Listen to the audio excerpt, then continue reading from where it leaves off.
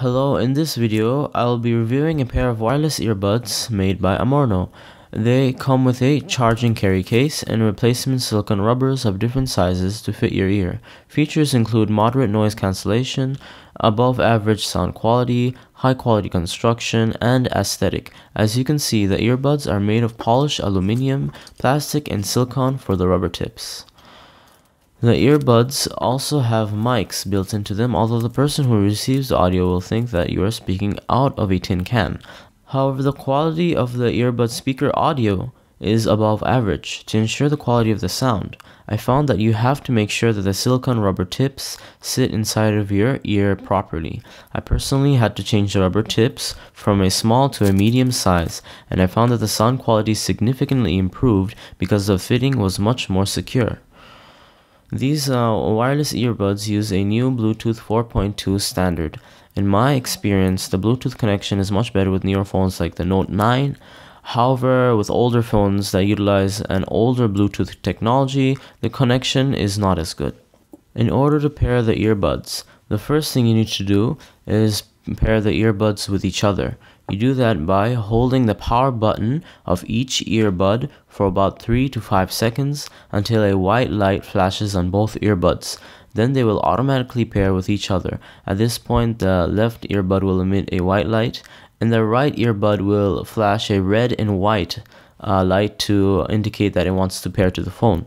And then the next step is you open the Bluetooth options for your smartphone and then pair the Amorno HM2060R. Do not connect to the Amorno HM2060L, which and the R stands for the right earpiece and the L stands for the left earpiece. For charging, you put the earbuds into the charging case and then press the switch button on the case, and then you can go ahead and close the box. And if you want to charge the charging case, you want to go ahead and connect the charging cable to the case, and it should automatically start charging. When the lights on the case will flash red, that means it's charging. Finally, let's talk about battery life.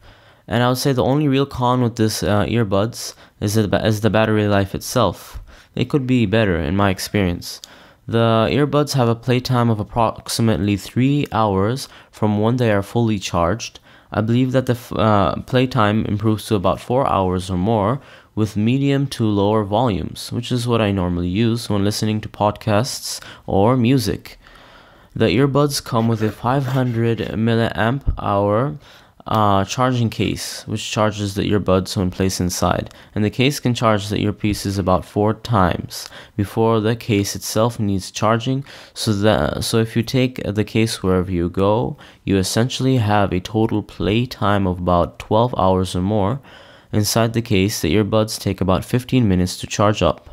One cool design of the Amorno earphones is its intuitive locking mechanism for keeping the earphones on your ears. So what you do is twist the earphone into the groove of your earlobe, which then locks the earphone in place and prevents the earphone from falling out. And overall, I really like these earbuds, and I would recommend them to those who need to listen to audio for a burst of 3 to 4 hours or less at a time. For longer durations, I would recommend a wireless headset with a larger battery capacity. And thank you for listening. If you have any questions, please feel free to ask me in the comments below. I'd appreciate if you like and share this video and subscribe to my channel. Bye!